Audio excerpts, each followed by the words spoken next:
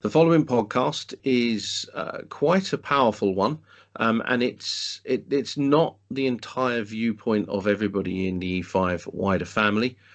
This podcast is about alcoholism and addiction, and is just a very open and frank and honest chat between Paul Meenan and Dan Jackson, who have suffered from addiction or been an addict. And we apologise if this offends anybody, but it's a conversation that needs to be had. So brace yourself, buckle in, and thanks for listening.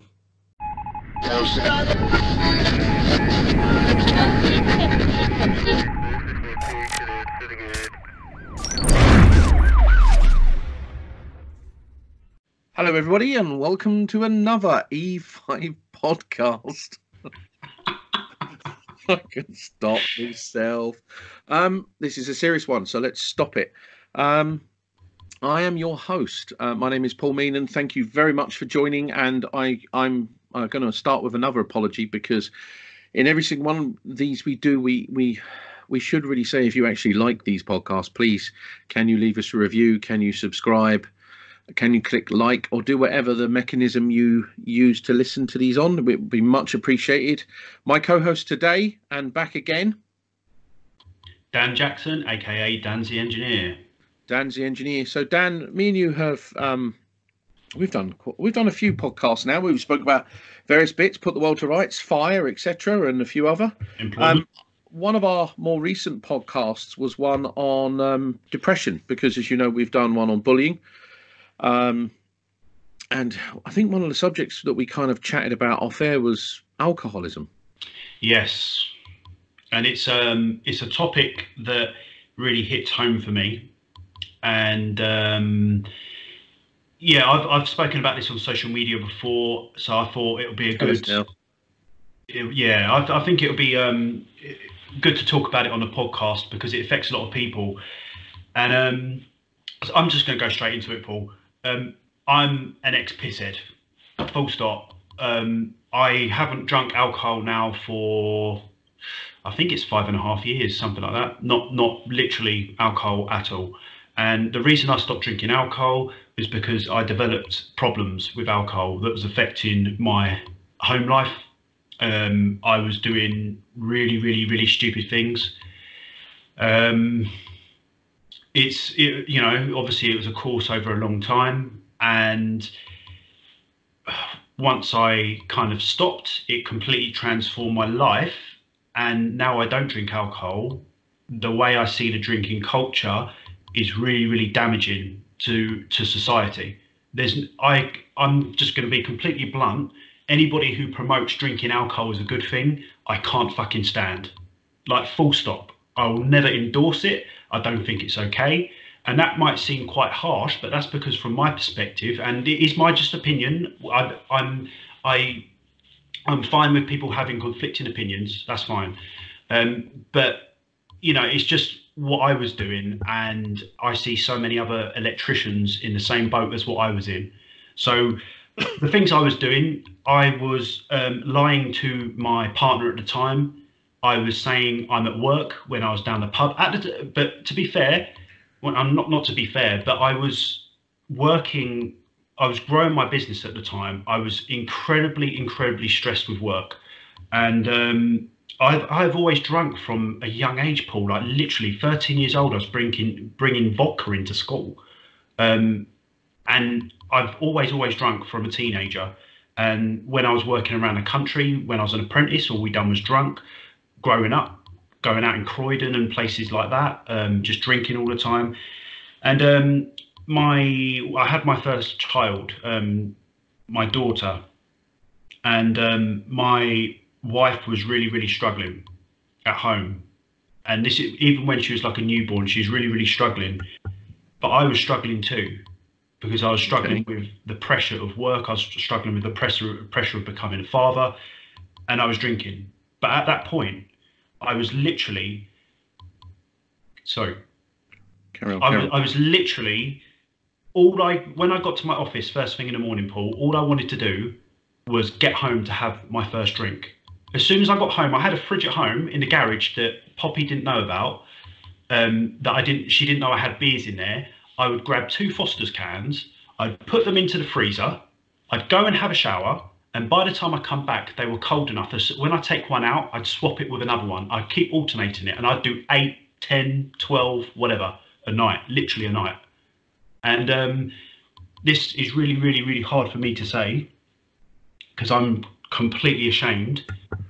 But I was drink driving. Oh, fucking hell. And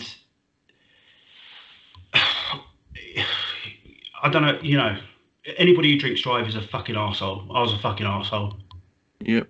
I could have killed somebody. I could have killed myself. I could have made my daughter and wife at the time, you know, have financial problems because of my actions. I could have done that to somebody else. I was a fucking arsehole. And one night, I said I was working late commissioning a fire alarm system. I wasn't. I was down a pub with my mate drinking 8 pints. And I come clean with her. And she basically gave me an ultimatum. She said, if you don't stop, literally, that was your last drink. If you do not stop drinking, full stop, she's going to take my child and she's going to leave me. So I had to listen to that. And that was my last drink, my last beer ever. And it was hard, obviously, but being a tradesman, when you're always with the lads, you know, you go out and, I was a director of a company and I was running a team of electricians and I was always out with my mates and stuff like that. When you stop drinking, you're a complete fucking outcast.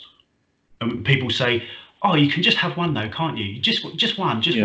But the thing is, someone like me who has those tendencies, 1 turns to 2, 2 turns to 4, 4 turns to 8, and then it's a regular thing every single night. The trouble is do you think there is a social problem with 100%? 100%. It's become a social norm. So I've worked in London for years. When I was on the tools, it was very much, lads, you get the scrap money, go down the pub, la la la. And do you know what? When I was younger, I used to drink. Yes. I never liked alcohol. It's kind of weird for me. I've never had problems with alcohol, but I've had a problem with alcohol. So I'm 5 of 10. My brother above me, Sean, is an absolute raging pisshead. He'll hate me for saying this, but he is. And he's completely in fucking denial of it. If he gets a whiff of alcohol, he has an issue where the minute he smells the alcohol, he slurs his words. So my brother will be stone cold sober. He'll come out somewhere with me. We'll walk into a bar and he will smell the alcohol. The minute he smells the alcohol, there is a chemical reaction in his brain and he immediately starts slurring his words. He's that much of a pisshead. You know, his last time I saw him, his skin was yellow, but yet he's still in complete denial. I have watched when I was 10 years old, my Uncle Jerry, which is my mother's brother, I found this out when I was older, kicked in my front door drunk on my 10th birthday, traumatizing the fuck out of me. Well, my dad with a snooker cue going to the front door to beat him up. No idea who any of these people were. Alcohol. He's dead now. A drink killed him. I have a major problem with alcohol because there's been a lot of alcoholism in my own family. It's fucking heartbreaking. Absolutely heartbreaking. When I first met Kerry, she used to drink like a fish. And I had to say to her when we first started dating, please don't, because you're hurting me. And I can't sit and love someone who hurts me. And in fairness, she did. She stopped completely.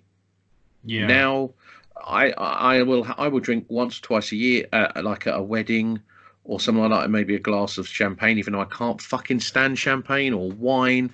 I find lager tastes like piss. If you ever see me with a pint of lager, it's not a shandy.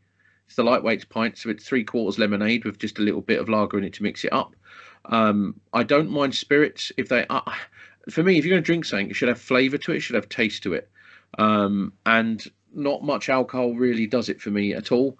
But I mean, I was on holiday the other week and I had a whiskey and a Coke.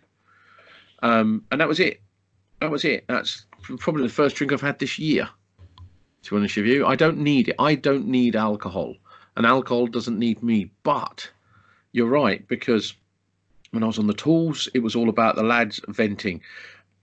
It comes down to Yeah. what we spoke in our last podcast about the divorce rates.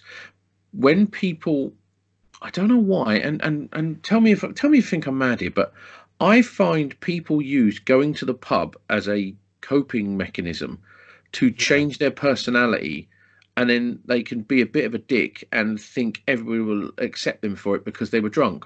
Yeah. No. Bullshit. Yeah. No. Because Bullshit. because the excuse of, oh, I had a couple of drinks, so you know, Bullshit. yeah, Do you know what the yeah, worst thing is? I've got absolutely tanked off my tits, right?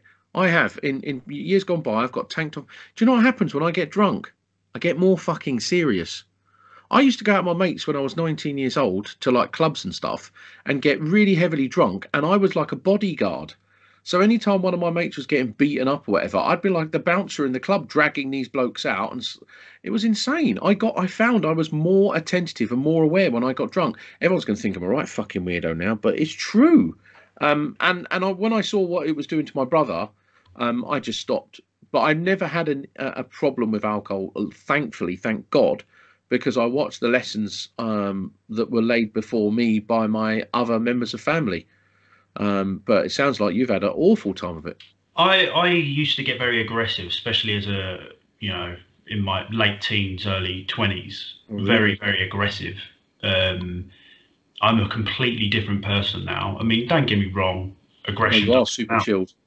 Yeah, I am super chilled. And I think maturity is part of that. But as a youngster, testosterone flying around, a lot of sexual, desire and stuff like that. But yeah, I had some good times, obviously, with my mates, and we had a good old laugh. But I just think, when you add alcohol, you obviously it distorts the way you act, your actions, and Yeah, I should probably add to that actually. You're right, it does. For some people, it can make them just not even remember the day after. I have never experienced that ever, but I know with some people, they genuinely don't remember what they did at all. And I think that's just maybe how your metabolism, how your body, your yeah, biology deals with it. of course, everybody's. I mean, Paul, I worked on a Saturday once in an office, Yeah. uh, still pissed out my face from the night before, and then went and worked there the following week, and I wasn't pissed, and I was like, who wired these cables here? Like, done loads of first fixing, and my colleague was like, that was you last week. I was like, really? Electrical I safety, Paul. Electrical safety.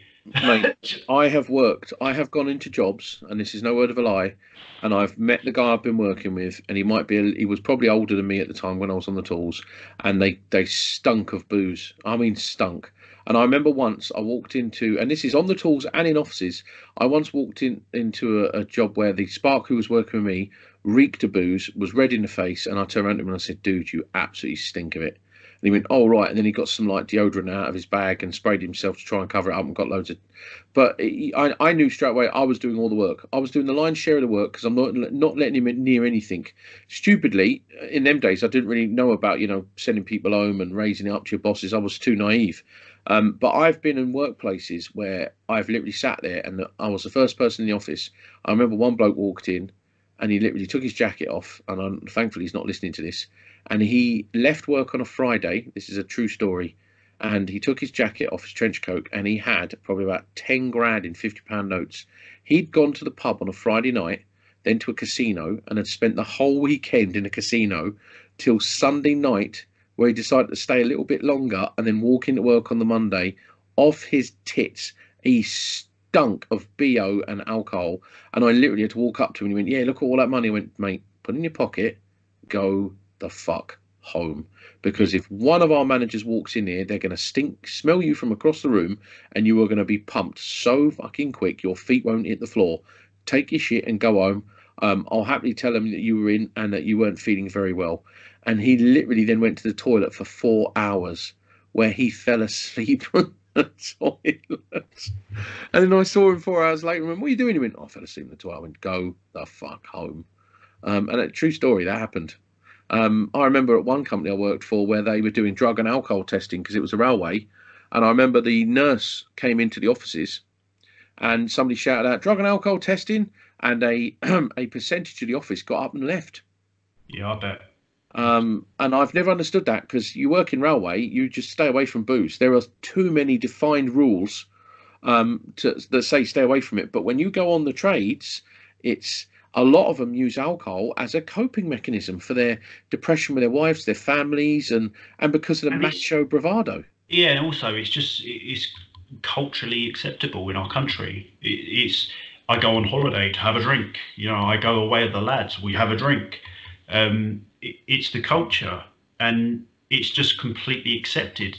Like, because I don't drink alcohol at all, Yeah, people always be like, "Well, don't you have fun?" And it's like, I know it's embarrassing, isn't honestly, it, when they say that. that to me, that is so sad that Yeah, someone can't have fun without having a beer. But the thing is, when you do drink, um, or sorry, should I say, you stop drinking, your world completely opens up, and you realize that you can still go out with your mates, you can still go out to bars, you can, there's so many there's loads of, in London there's loads of non-alcoholic bars these days, and it's the social aspect. You don't need to have alcohol to have fun. It just masks a lot of stuff, and in my opinion, obviously, it causes a lot of problems. I know a lot of guys who end up having barneys with their missus, because they've got drunk and they've, obviously just taken a few things out and said a few hurtful words, and it's a constant thing. It's like a mental bullying constantly. We've seen, Paul, loads of guys do it, especially on a Friday night or a Saturday night on Twitter, have a few beers and start saying some stuff that they shouldn't do, and then the following week they're apologising because they're like, oh, it was the alcohol. No, it was you, you prick. It was you. It was your actions. We have to be responsible for our actions. And people just seem to think that they can just blame alcohol. I can blame this, I can blame that. yeah, I don't disagree with you, to be honest with you. I've And Paul, sorry, I know there's going to be a lot of people who are going to be really not liking what I'm saying, but you know what? I don't care, because I feel that strong about it. I going back to my childhood days, my teenage years, which were awesome. I remember I had friends who had girlfriends and all that, and I remember I was with my missus at the time as well, and I was always fiercely protective over my friends. Most people are. And I remember one of my friends had a drop dead stunning girlfriend, and I mean she was like a celebrity. She was like celebrity lookalike, absolutely stunning. And I remember every time we went out, she used to get mobbed by pervy teenage lads. My mate didn't give a toss. He was too drunk out of his tits to care about anything or anyone. And I ended up having to do all the defending her honour stuff, which I was embarrassed for her, but I'm proud because she was a friend of mine. But I was also embarrassed because my mate was he weren't doing what I consider a good, decent man should be doing in defending his partner, and making sure she's not being assaulted. And it was alcohol. It was always alcohol. And this guy wrecked his early career, wrecked his university years with alcohol. And for me, I've always, when I've gone out when I was a teenager, it was like, right, okay, I'm going to get pissed tonight. How do I control what I'm doing? How do I control my actions? How I was petrified of falling into I was always petrified when I was a kid of waking up in a gutter somewhere and not knowing how I got there. I've done that a few times, Paul, believe me. Like, yeah, it's not great, mate. It's not great. My friendship group at the time, it literally was just drink, drink, drink, drink, drink. I mean, don't get me wrong. A lot of youngsters these days, they're not big into alcohol. Some are, obviously, but it's other drugs. Right. But to me, alcohol, because alcohol's legal, everybody seems to think that it's okay because it's legal. But yeah, it causes more problems, than a lot of illegal drugs. Well, I'm addicted to the biggest legal drug there is, sugar. Yeah. Sugar, exactly. Yeah, sugar. It's insane, kills more people than anybody else in the world. Yep. It is sad and insane. So you've struggled with it directly. I've always had a fear of it because I think of what happened when I was 10 years old with my Uncle Jerry. It scared the hell out of me. And in watching my brothers and stuff, my dad would have killed us if he knew we were drinking as well. And it was actually a fear of my dad going absolutely ape, of us drinking. And that, as sane as it is, it actually kept a healthy fear in me. But for me, alcohol, one of the reasons I don't like it, and I think the bravado around it needs to just stop, is because of living with it. So my brother, I'm not going to mention his name. Anyone who knows him, who know who he is straight away anyway. But my brother is an alcoholic. He denies it. He is. And over the years, I have worked my way off the tools into jobs where I've had very good salaries. To be honest with you, every salary I've ever had, I've always been grateful for. And I have, when I finished, moved on from one job to another, I have not had a pot to piss in. And there's a reason I've not had a pot to piss in it, and it's because of my family. You can never pick or choose your family, okay? And my brother Sean, just to be clear, I remember once getting a phone call from him. He'd been assaulted. He had his eye socket shattered. He didn't even want to go to the hospital. Um, and I then I had to take him home with me and put him up in my spare bedroom in my house. He lived with me for 3 months, and every single night after work, he went out and got drunk. I had to drive all the way from Essex to London to pick him up from a pub somewhere, where all he would do is abuse me, try and jump out of a moving car. Get home, my missus would have a go at him or try and talk to him. He'd be abusive to her, and after about 3 months, it got to a point where he was drunk and he was having a go at her and he threatened her, and that was it. That was my blood pressure and the DNA numbers, red mist. And I dragged him back down to London, found a £25 a night hotel, and put him up in it for 6 months. That costs a fortune, but I had to do it to get him out of my house to protect the person I loved, and to protect him. And he, unless you did everything for him, he wouldn't do it for himself. And it was a big mistake doing all of that, because he got himself back on his feet. He worked. He's an excellent carpenter, by the way, world class when he's sober. And this is what I love about my brother. When he's working, he never drinks, but when he's not working, he drinks. And that's why he doesn't see himself being an alcoholic. But he's self-employed, so it's always jobbing stuff now and again. And if a job gets cancelled because of another trade, he isn't working. He isn't paying his bills. He's got a daughter. He's had a lot of stress with the mother as well, because it's obviously single parent issues there. He's not with the mother. But I remember once he rang me up, and he didn't really ring me up unless he wanted something from me. But he rang me up once. And he said, "Oh, I've just got in touch with our mum." And I was like, "Wow, that's great," because I was the only one who had been in touch with our mum. And he decided to move in with her. Right. 3 months later, my mum rings me up and says, "Your brother's on the floor, overdosed. Come and get him." So I had to go into London to pick my brother up off the floor who'd overdosed on drugs. My mum had this bag of drugs. Okay, this is a true story, that he'd taken with a whole load of alcohol. I immediately went to the toilet and flushed them. And she went, "Oh, he's going to be really angry." I went, "I don't give a damn." And I had to then take him to the hospital, have his stomach pumped, and then try and find a help centre for him. And that took me 5 days. The mental health places didn't want to see him. Everywhere I went to, even Haringey Council refused to believe that he was a resident of Haringey Council, even though he was born and grew up in Haringey. And I literally had to say to the people in the help centre, "Do you want me to go next door to the school and get his school reports?" Because he went to school there for fucking years. It was that stupid. Eventually, he did find help with an Irish housing association, funnily enough. And he lives in a bedsit, and he's lived there now for nearly 10 years. And he still just gets drunk. And it destroys you. Mentally, it destroys you. Financially, it destroys you. Emotionally, it absolutely kills you, because I'm under no uncertain terms. When I was a kid, me and my brothers and sisters used to think it would be our dad who we would bury first. And I have said for a number of years now, it'll probably be my brother. My one up from me brother. It will probably be the alcohol that kills him. Which is horrific to say, but it genuinely is true. So I fucking hate alcohol. Because the thing is, alcoholism is a lifestyle, and it's never a healthy one. It's never, obviously drinking it alone is not good for you in terms of health wise. No, it's a depressant, and what it causes based on that, around that, and kind of going off the back of what you said with your experience, I think a lot of people who drink regularly and maybe in a little bit of denial that they've got an alcoholic problem, don't really understand the effects of what they have of the people around them. Like I know a lot of people who might, it might be the father, for example, is an alcoholic, and he treats everybody like shit. And of course, he doesn't really recognise that because he's an alcoholic. and but the families suffer, and everyone just kind of gets on with it, as in like, just brushes it under the carpet as if like it's normal, but it doesn't have to be. But it's not. The thing is though, Paul, it's tough because when you're in that situation where you have an alcohol problem, it's not easy.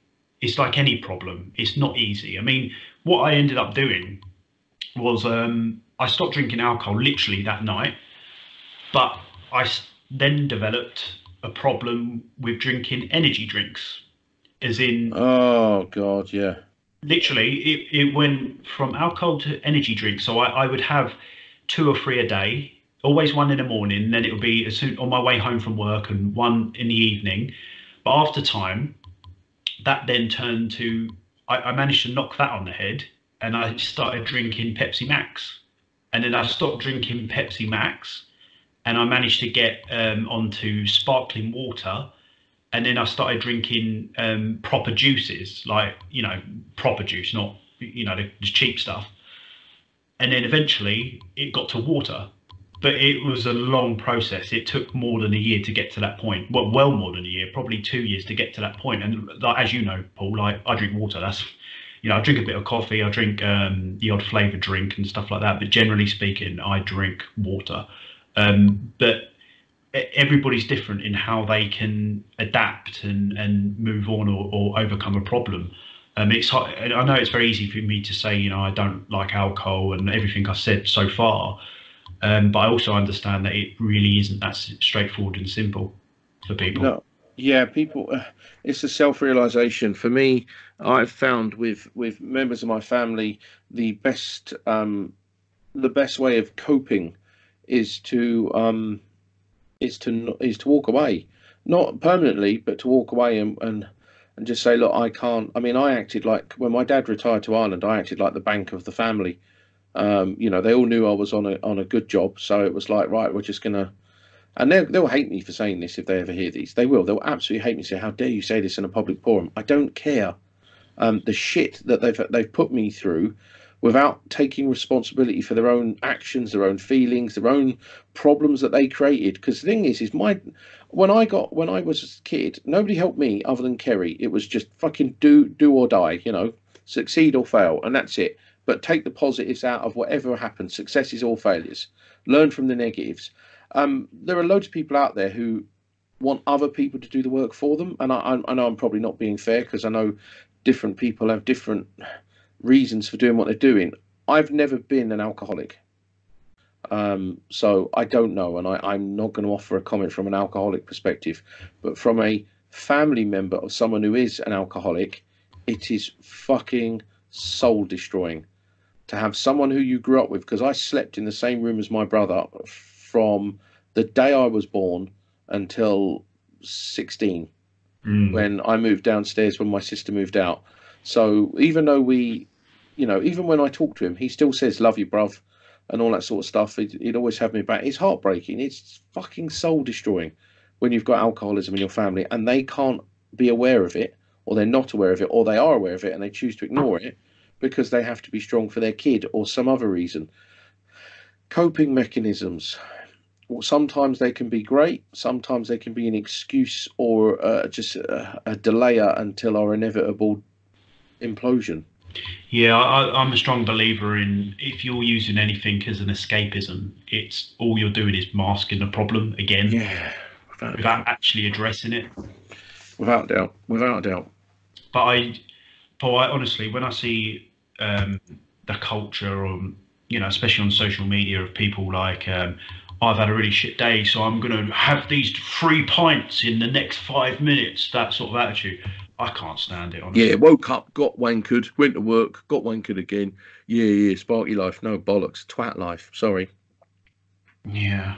I can't. I have this weird problem with lager. Lager tastes like piss. If I've never tasted piss, just to be clear, but I've never found the flavour in it. I liked it. Ever. I always liked it. Spirits, yeah, but I can't. I don't like it. I don't get it. I think, no, from an early age, I was conditioned to not like it. I think probably that's why my brother gets annoyed when I talk to him about it, which is why I don't really talk to him about it anymore. you know, I still do speak to my brother. I actually took, funny enough, I took both my brothers to a Tottenham game a few years ago, to the Ledley King testimonial, where I wanted a day out with my brothers. And I booked a table in the Pat Jennings suite, which is a really nice thing, so that I could have some memories of me and my brothers, which was cool.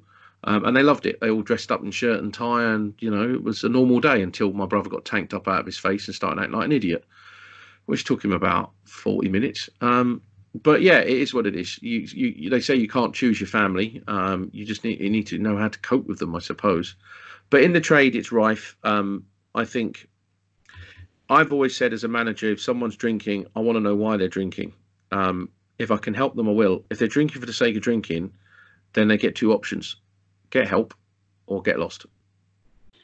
Yeah, I mean, I've had people work for me who have had drink, drugs, and gambling problems, and I've never been the one to kind of just go, right, that's it, you're dismissed, blah blah blah. I want to see if there's something that I can help with as an employer or a manager, because sometimes, as the company they're working for, you're a contribution to the problem. And I think you've got a social responsibility as a manager or a director of a company. And it's well-being of the staff, isn't it? It's the biggest fallacy about health and safety is everybody talks about safety as in PPE, you got to wear it. What about health? Yeah. What about health? How do you interpret that bit? Sitting at a desk for 8 hours, how's that fucking healthy? It's not. Sorry, Paul. My little boys. It's just for me. Hello, Wolfie. I'm just speaking to Paul. Can I put you back into bed? Let's go put you back into bed. Oh, bless him. Good night, Wolfie. Paul, I'll be back in 2 minutes, mate. Go to sleep. Yes, put you back into bed, mate.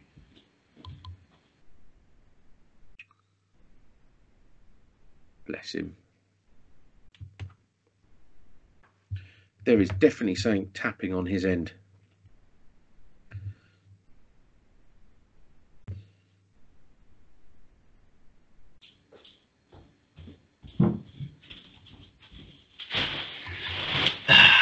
He's back. Okay.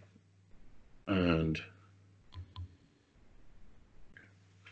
right, anyway, so where were we? I don't know. We were talking about alcohol, and you just disappeared off of there to have a quick drink of water. Just while we're on the topic of alcohol and alcoholism and the various challenges, I don't want this to come across as we're belittling or judging anybody. These are just our personal experiences. You have been in the position of a person with problems with alcohol, and I've been in the position of someone who's a family member who's an alcoholic. And also, I just want to point out this, because I've been a bit vocal on social media about this before. I've had quite a few people come to me, talk to me about them having a problem, and right. Just like anything, Paul, you know, us guys in the E5 group, we listen to a lot of people's problems. I will. Oh God, we do, yeah. Yeah, I will listen. If someone wants to come to me and talk to me, I will listen, because I've been there, I've done that. I want to, you know, kind of expand what you said about we're not belittling anybody. We all have our problems. Nobody's perfect, because, you know, perfection is perception. But, you know, life can be tough. It can be really tough. So if you've got a problem with alcohol, you know, you can't be too harsh on yourself. But, you know, self-awareness is a great gift we can give ourselves, I think. Yeah, I agree. I agree completely. So just while we're on this, because I know someone will probably, or some people probably think we're virtue signaling or some other weird fucking term that's completely irrelevant, although they see it on social media. Addiction's a big problem. I think loads of people in our industry have had their addictions and they've beat their demons. And to those people who have beat their demons, well done. Every day is another day.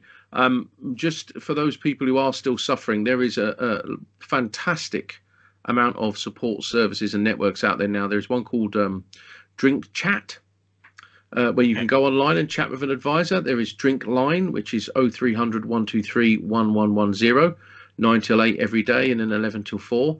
There is an addiction website, or Addiction website, sorry.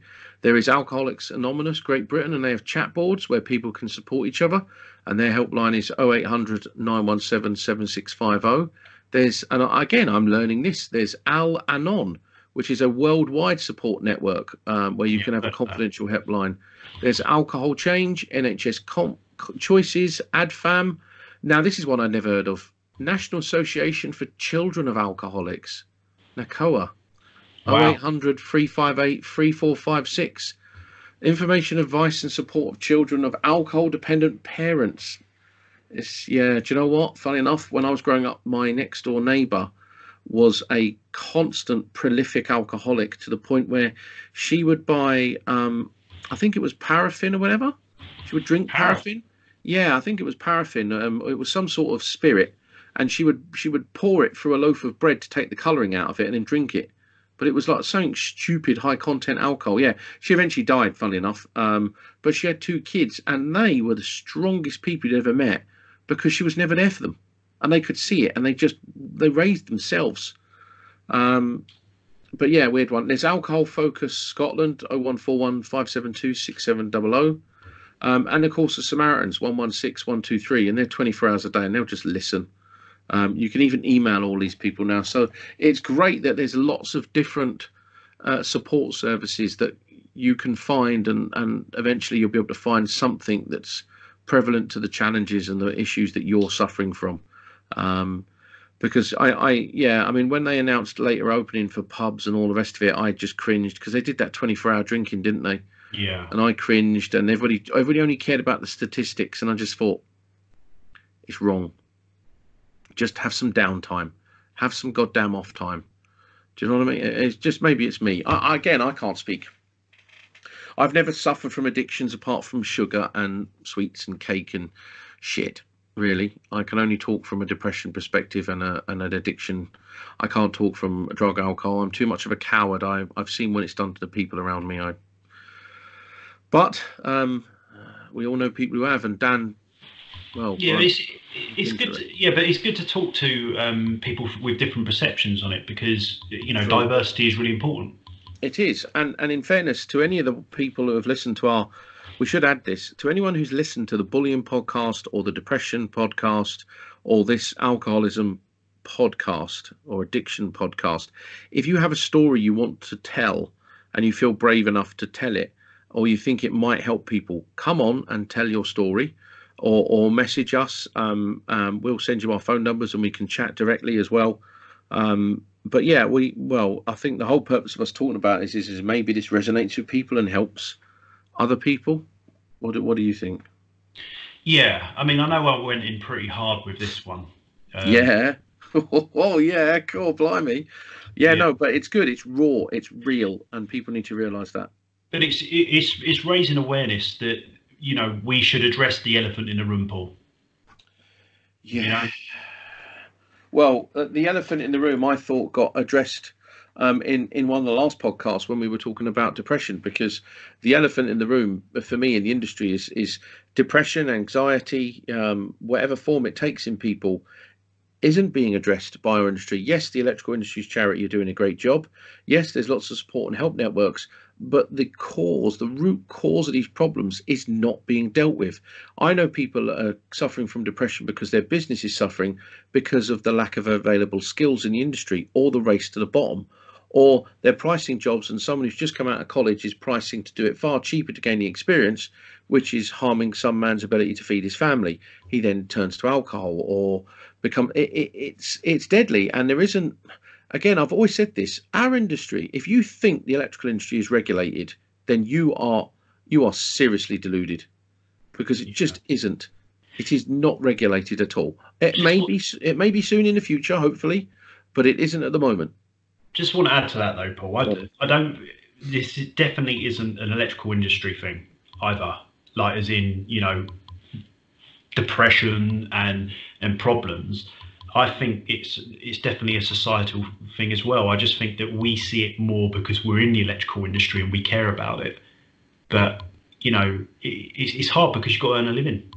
Yeah, I know. And who says that the grass is greener? Yeah, It is hard. I've done jobs where I've just had to bite my bottom lip, close my eyes almost, and just suck it up. I hate to use that term, but I have had to literally just get to the end of the day because financially I needed to get my bills paid. I've had months where it's, if I don't do this and I don't do that, my mortgage won't get paid.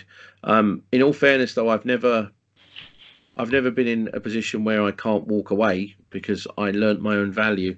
And I have this term I use when I go speak to colleges and youngsters in our industry: the more you learn, the more you earn. Yeah, I love that. It's one of the reasons why we do these podcasts, is to try and put some knowledge. Now, these are not knowledge podcasts; these are thought pieces. These are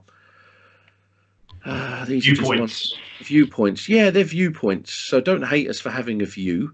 Come in and contribute or tell us we're wrong. But they're hard. They're hard to talk about. I never ever thought I can tell you now, I never ever thought I would ever record a podcast of me telling anyone about my dad or my feelings or any of that sort of stuff at all. And you know what? I'm pleased I've done it. I don't feel any better for it, but I'm just pleased I've done it. And I want people to feel better about themselves. One of the reasons E5 for me makes me feel good. And if other people can do stuff in the name of E5 that makes them feel good, great. But at the end of the day, it won't be in the name of E5. It'll be in the name for themselves. Yeah. And that to me is really important. I do think anyone who tries to manipulate E5 for their own gain will just hit a brick wall, just to be clear. But, well, they won't even get near E5, let's be perfectly frank. But that's just the nature of the beast. Eventually people will realise what we are and what we're trying to achieve.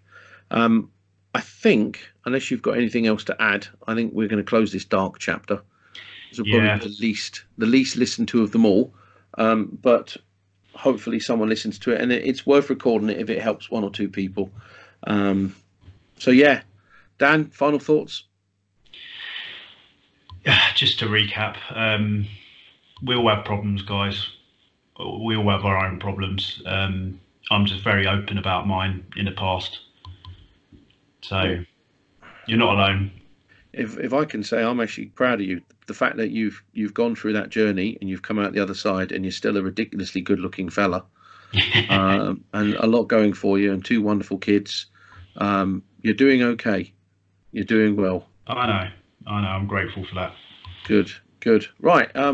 Okay. And so that's it on alcoholism or addiction. Sorry about the dark content of this, but sometimes you've just got to just be open and honest. So until the next one, which will be more cheery and a bit more technical and a bit more sad, thank you very much for listening. Thank you very much for watching. If you're on YouTube, please leave any comments on YouTube or email us info@e5group.org.uk. Please leave a review on any of the platforms you're listening on. Please subscribe. And we are grateful for you giving up your time listening to our rambling. And until the next one, take care of yourself and each other. Bye-bye. Goodbye.